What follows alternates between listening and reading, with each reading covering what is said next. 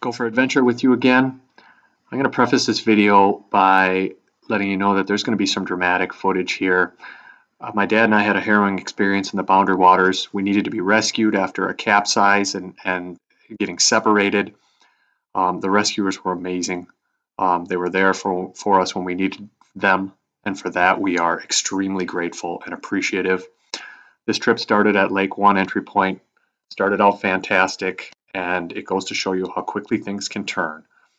And without further ado, here is the footage. Look at that. Isn't that gorgeous? Sorry, we're not going to get in the current. But yeah, wow.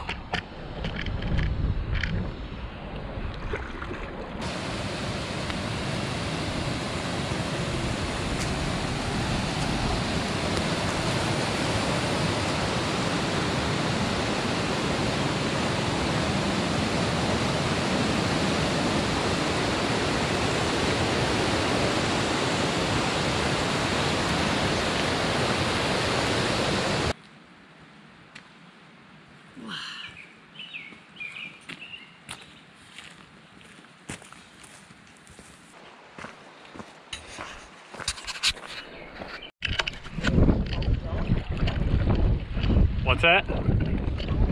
Yeah, I mean it's going over the rocks so fast that it's like just shooting up in the air. It's just turbulent. Okay, at the top of this portage is where the accident happens. We made a mistake. We should have taken more time reading the current that was there. It didn't look like it was moving as fast as it was, but we made a mistake and capsized. It's coming up. All right. So normally water is not running here. The water is over there on the other side, and the portage trail is supposed to go through here, but the water is running right on the portage trail, which is supposed to go right through here. So we had to reroute and come over this way. Kind of bushwhack a little.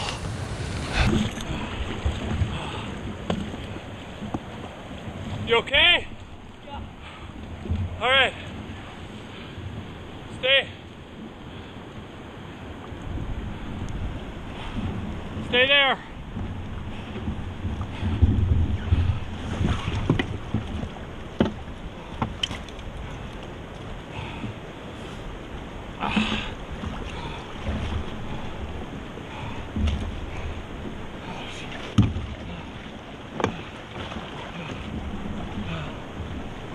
I'm gonna try and get the boat on dry land.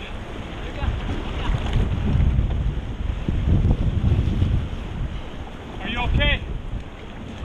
Yeah. Okay.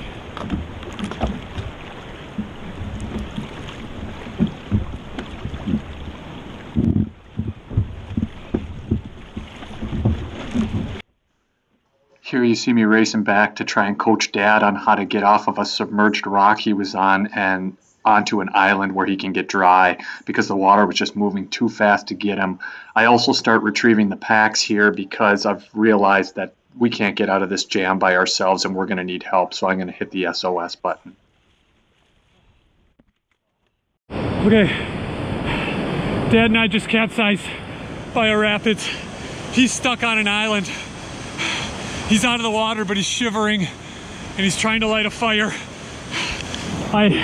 I activated the SOS button on my spot device. I'm shaking, soaking wet. The water temps are about 43 degrees.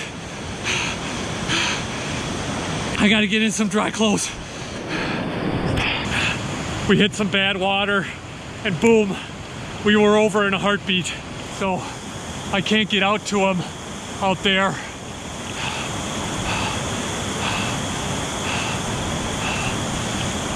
I'm hoping he can get a fire going, but I have no way of getting to him safely. This water's moving too swiftly. So I hit the SOS button on the spot device because I need help. I can't get to him by myself and I don't know what to do. Okay, things have stabilized a little. We're about 45 minutes since capsizing. Dad's phone, he told me to check his phone, and we're getting service, and I was able to call 911. They had received the spot SOS, and they told me it's gonna be a couple hours before somebody can get out here. Dad appears to be doing okay. He's not shivering. He seems to be drying out. Oh. The air temperature is probably around 50, 55 degrees. Oh. You know, you never think this is gonna happen to you. We're pretty good canoeists. The water just, I don't know, it caught us. And boom, we were over in a heartbeat. I can't believe how strong it was. I thought we were past the worst stuff. I thought we would be just fine. Oh, I hope nobody's freaking out back home. We're gonna be okay. But we need to get rescued. I have the canoe. I have the packs. I was able to salvage the food pack from the bottom of the rapids.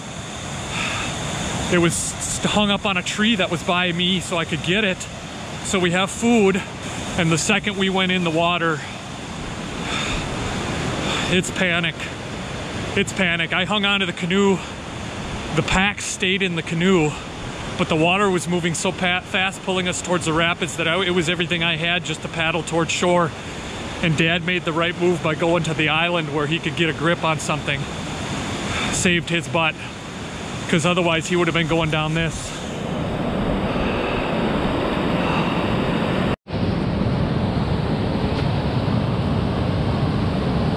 All right, I feel like I need to record this,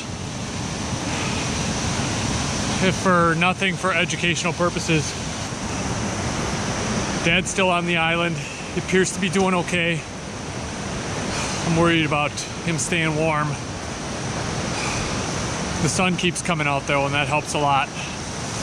He's out there on that island. They have to send in a helicopter to get him because there's no other safe way to get there. So the state patrol is coming in, and I don't know if they're gonna take both of us out of here. They're coming to get us. I think that plane might be signaling or showing the chopper where we are. The plane has circled around us twice already. It's coming back around for a third loop.